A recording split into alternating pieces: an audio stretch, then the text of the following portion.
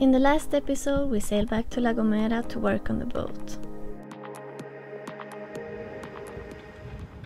After arriving, we started working on a new project, and first thing was to lift out the washing machine.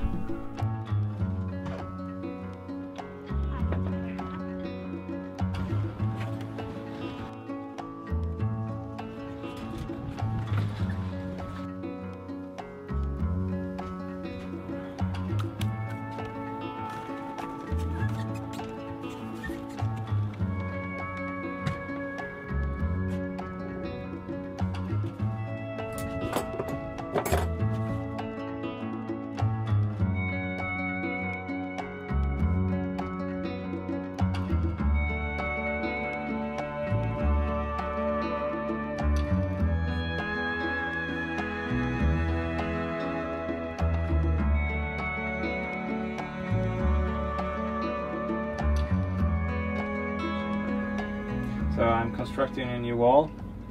So this is going to be a part of the support for the chain locker that's coming on top. The chain is coming down here and it's going to gather in the box here. So all the weight is going to be in this area. So I need to build a strong base for it. Of course, in a perfect world, being an aluminium hull, we should have done everything in aluminium. But it's not possible where we are now. There are no aluminium welders on La Gomera, and we don't have the equipment on the boat. So we do it in plywood, and I will glass this later with epoxy and glass fiber, and then paint it. So it's going to be strong enough. Yeah, and we have a bit of a time limit, right? Yeah, I mean, otherwise it wouldn't have been that much work. It's not. I have 4 days to complete this, and after that we get guests on board. So I want to be finished with this job by then. Yeah, there's gonna be some busy days. How's it going? It's going alright. It's a bit too hot for the epoxy. It hardens really, really fast.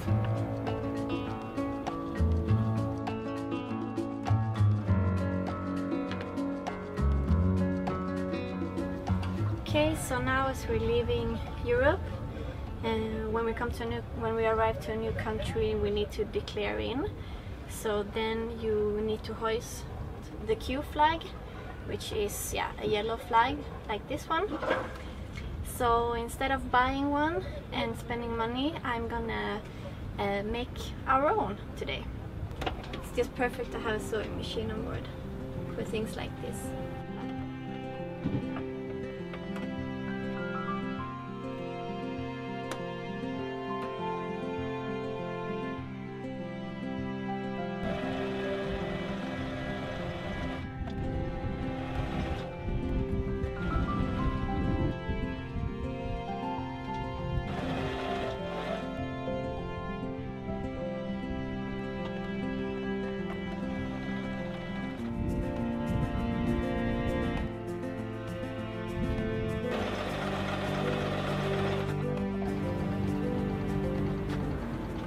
Ready.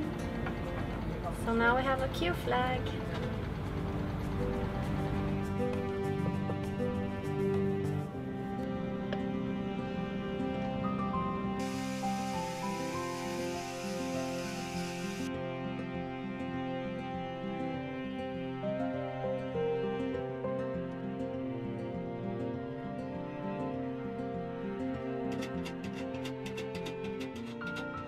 Let me show you the sweat situation. Let me show you. It's tough to work today, yeah? Wow, you're dripping.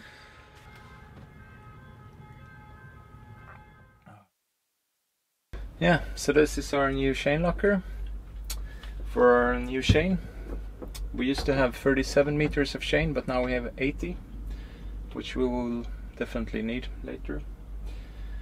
So it's not completely done. Of course, this will get some paint later and also some teak trimmings around the edges here.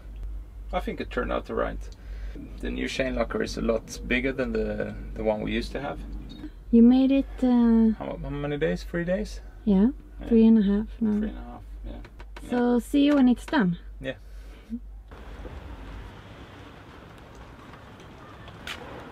A bit of chain. 80 meters. How much? 80 meters. So it's quite heavy. 120 something kilos.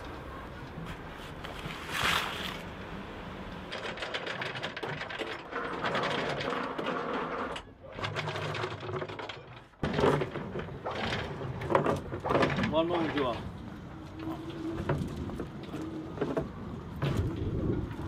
I don't know what I did, but yeah. So this is the result of what Johan's been doing this week. He has built a new anchor chain box. Yeah, so what that means is that when we're not anchoring and we need a place to store the chain, because as it is now we have 80 meters of chain. So all of that chain is inside this little box in here. And he also built a new stand for the washing machine. It works very well. And we got some storage here on the side. So yeah, so far so good. There's a lot of fishing boats in the marina in San Sebastián. And our boat neighbors are out almost every day fishing tuna and marlin. The marlin is not allowed to keep, but the tuna is. And the son of the owner caught his first tuna, which weighed 100 kilos.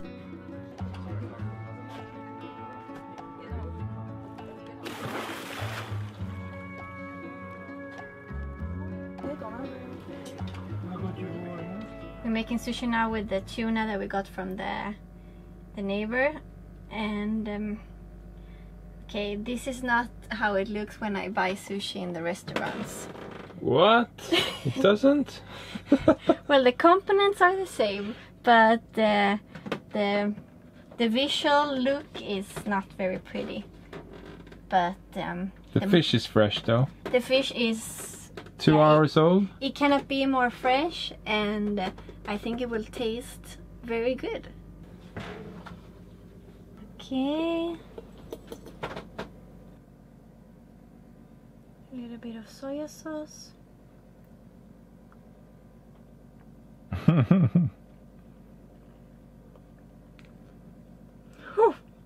Oh, I think you did that one. It's too much wasabi! That's the best. Oh my god! The burning brain feeling. Oh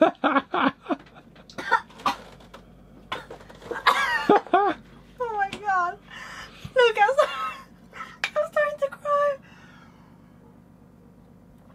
Brain disorder. How much wasabi did you put on them? No, not much. I like the feeling when it feels like your brain is dying. Oh. It's so scary when it goes up the nose. Yeah, no. But aside from that, they taste very well.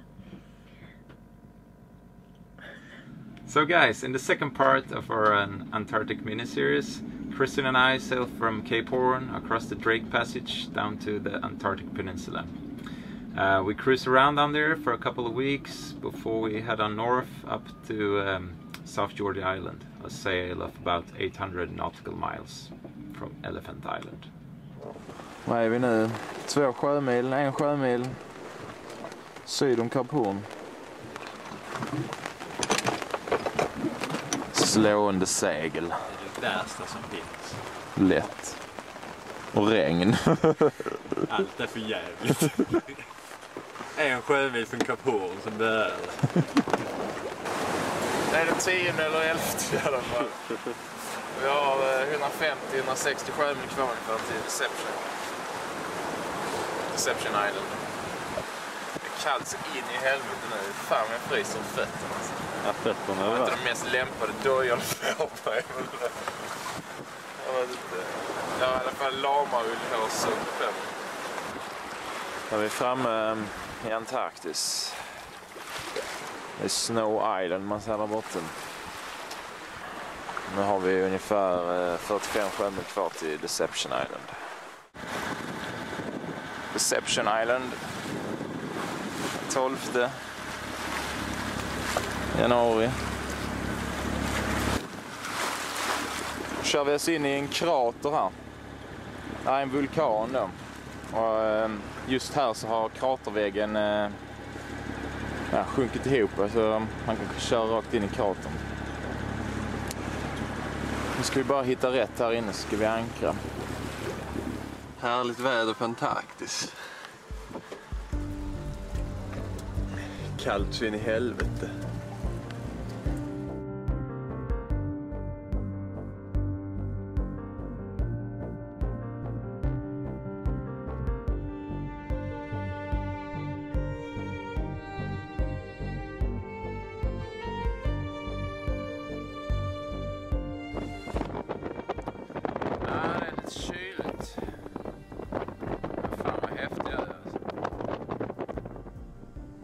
Allt det man ser här nedanför är ju en aktiv vulkan.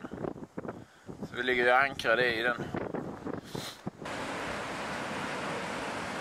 Ja, jävligt häftig natur här. Eller landskap. Du är törstig, kille. Fan, riktigt gott vatten. Ja. Nej, fan vad skönt.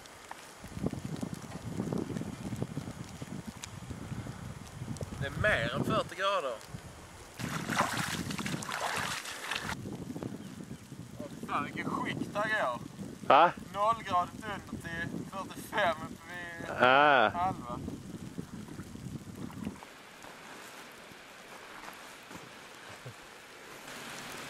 Jag kan inte lägga dig igen.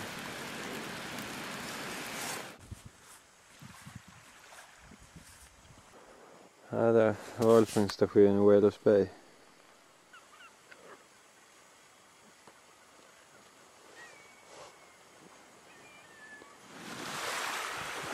Den 16 januari är vi på väg till Livingstone Island.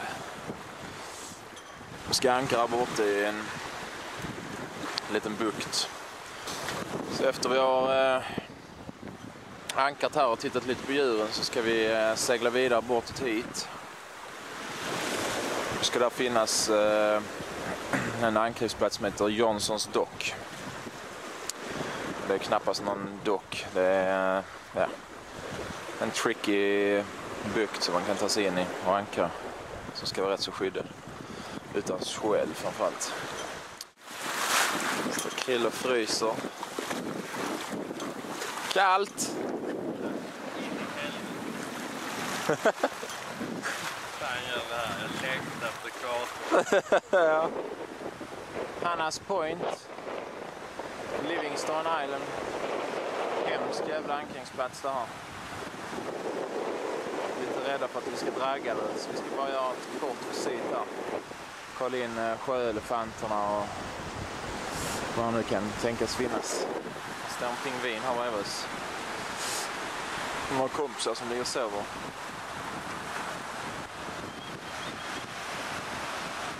Han verkar väldigt trött.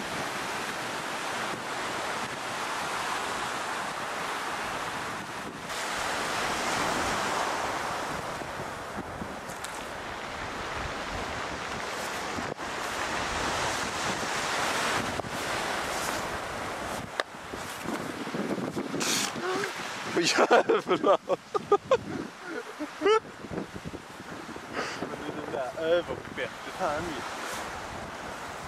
Ja, han måste ju väga, hur mycket kan han väga? 300-400 kilo eller någonting.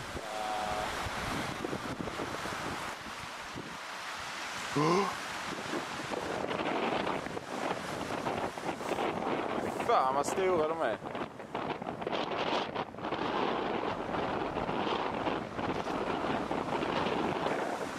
Vem är det som låter?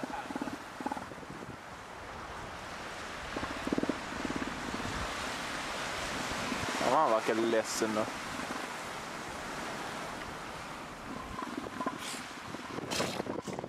Förkyld.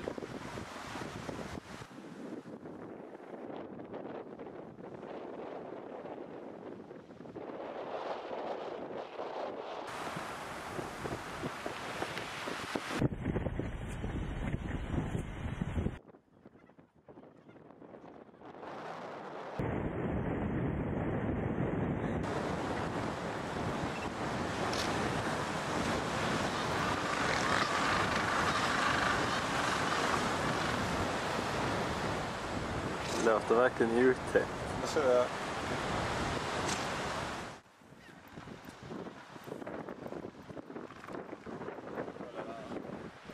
Ja, alltså, men snäll ut han här. Han ser jävligt lömsk ut.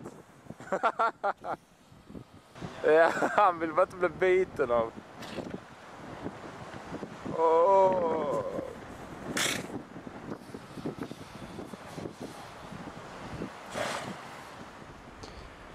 Johnsons dock på Livingstone Island den 17 januari.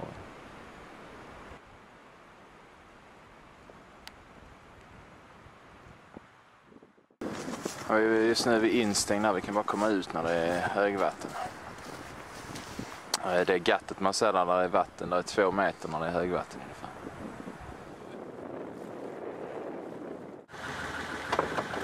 Krille står och ger mig direktiv.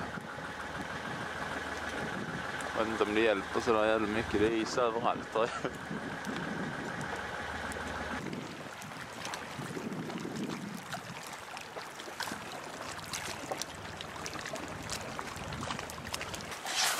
Rakt fram! Vi är på väg norrut mot King George. Snart har vi ungefär 70-75 sjömil upp till King George Island när vi ska ankra. Och den ön kommer nog bli den sista vi besöker innan vi seglar vidare mot Sydgeorgien.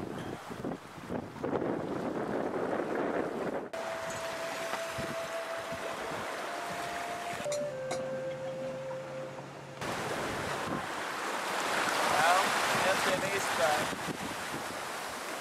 Den första vi kommer riktigt nära.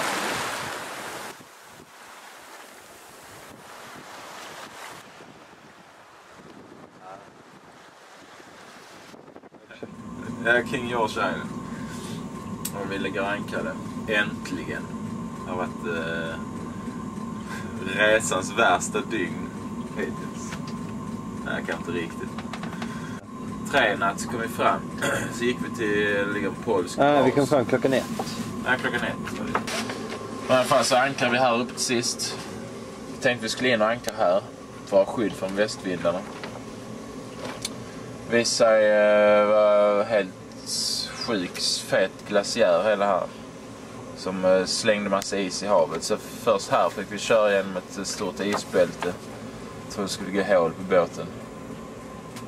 Och så ankrade vi där utanför den basen, till en peruansk bas. Det blåste 21 sekundmeter. Och is och skit ville vi ankra i. Och ja, det var några timmar sedan draggade vi var tvungna att ge oss av mitt i alltihopa. Det blåste som fan. Så nu ligger vi här bort. Vädret har legat ner sig, men vi har 2 ankar och 2 landlinor, men började blåsa storm från väst så kommer inte det hålla. Så att, jag vet inte, allt är skit på den här jävla ön, så, och det är is överallt. Varannan minut så kommer någon isbit och går mot båten. Ja. Förberedelse för dödssegling från Antarktis och Sydgeorgien. Det är väl lätt en av de värsta etapperna som finns på jorden. Men man får göra så gott man kan. Jag håller på att justera riggen nu. Först 850 sjömil till Sydgeorgien. Och där är ingen civilisation. Och sen så har vi 2600 sjömil där från Salvador. Som är första civilisationen nu. Så innan vi är där så har vi varit utanför civilisation i lite över 2 månader. Så har vi redan inte mat och diesel och så är det tycker jag. Det var kanske en ren repris på Shackleton.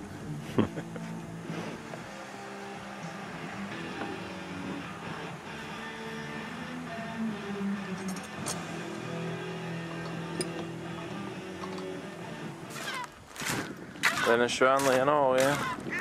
Vädret ser bra ut så vi ska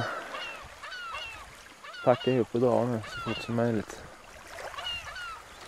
Bara för att jag har grävt ner ett ankar här.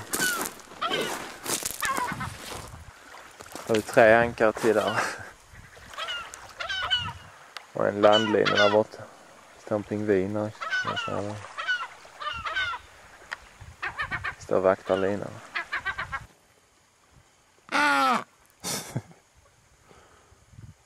Kan vi ta vår lina nu?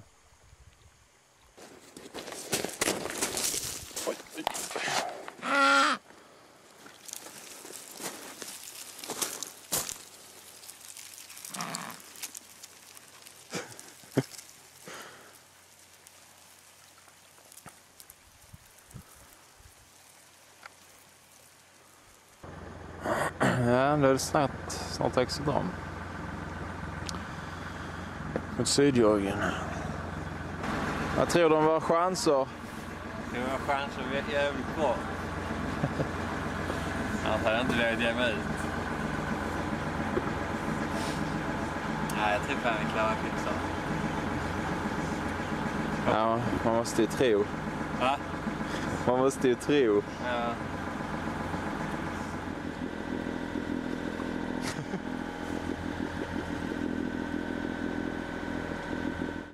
Den 23, klockan är 12, mitt på dagen. Och här har vi Elephant Island. Ön som Shackleton satt hans män satt strandade på. Endurance Glacier, man säger där. Cape Lookout ligger där borta. Jag tror att det var här någonstans. En strand här inne, en liten strand som nedanför de där bergen som Shackleton och hans män byggde stenhyddor och härdade ut. Och senare gav sig iväg med James Curd, en av deras båtar, på segling till Sydjorgen.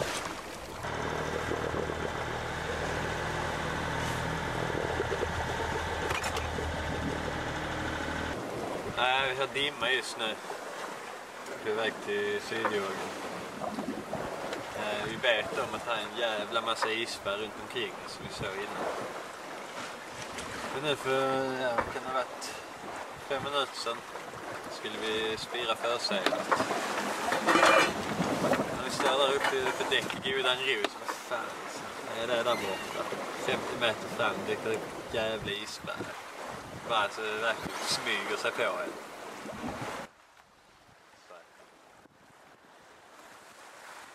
Jag har precis lämnat Screaming 60s och seglat in i Furious 50s. Det blir så kul nu.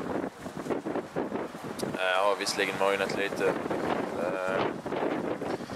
Det ska öka igen under kvällen upp till stiv kuling. 17-18 meter per sekund.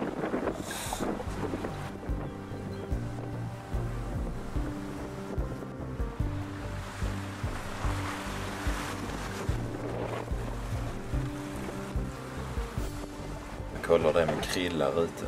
Han är på lite dåligt humör. Jag håller på att laga mat nu och han har haft vakten en stund. Han är... Ja, vi får se. När vi väl kommer upp i värmen igen ska jag aldrig mer klaga. Detta är bara för jävligt. Det är kul att diska.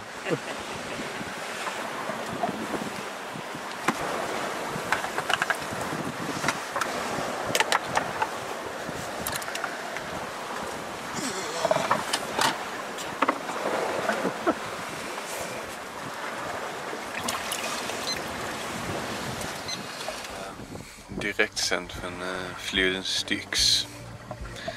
Sitter just nu på färjan. Väg över till Hades.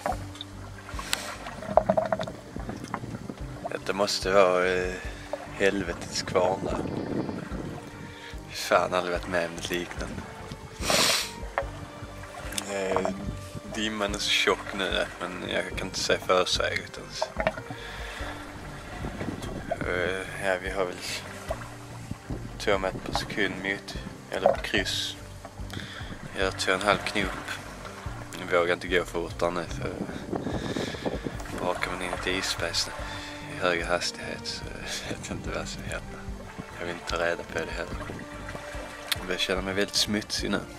Jag har inte duschat och tvättat mig på jävligt länge. Håret är som en enda kladdkaka. Resten av kroppen ska jag inte tala om. Jag hoppas fan det lättar snart alltså. Det här är inte kul. En natt till så här ska man fan åka in på vilhem resten av livet. Ja, det är ju rätt spännande faktiskt. Jag hade hellre haft lite vind, ingen dimma, stjärnklart. Hi guys, thanks for watching another episode. Hope you enjoyed it, and yeah, if you did, please give it a thumbs up. We really appreciate that. Coming up in the next episode is the last part of the Antarctic Mini Series, and yeah, me and Malin were taking some time off from working on the boat. The other week we got a package from Sweden, and we're so happy to finally have our canvas bag with the round sailing logo on, like that. And the mini pouch for sunglasses or whatever you like with the boat on. So if you would be interested to get one of these, jump into our Patreon page over here and to read more and find more information. So don't forget to subscribe, and we see you in the next one. Yeah, Ciao! bye bye!